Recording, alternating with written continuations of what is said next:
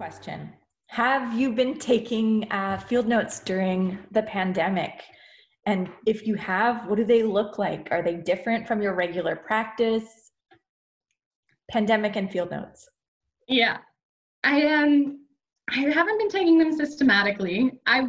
We have done or have tried to do a few activities, kind of like what we do in the what we describe in the chapter together, as a way of indeed kind of lightly being able to grapple with what's going on without letting it be completely all-consuming. So we've been doing some of that. And otherwise, it's a lot of just bookmarking articles and thinking, maybe this is going to come back and be relevant down the line.